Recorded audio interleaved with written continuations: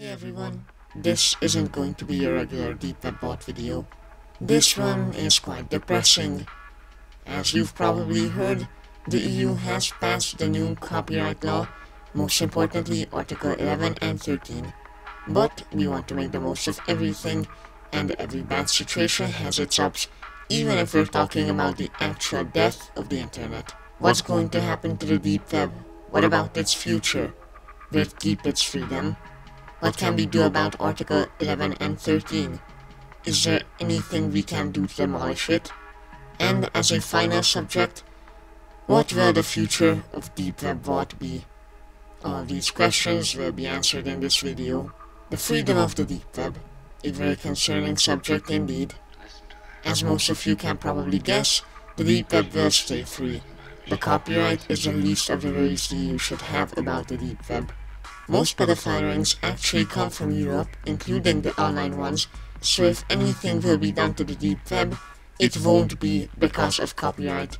Sadly, however, since the EU only cares about filling their filthy pockets, nothing will be done. The deep web will stay free and unregulated. What can we do about Article 11 and 13? Nothing really.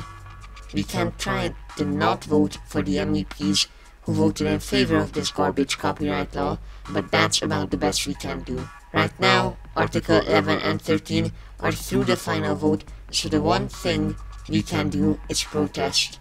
They clearly didn't give a shit about the 200,000 people in Berlin, so we need more. We need as many people as it takes to make them feel threatened.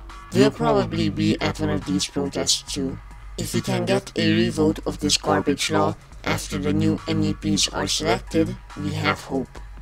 They're in a 70 people advantage, so all we need is 35 MEPs against these cancers and garbage laws.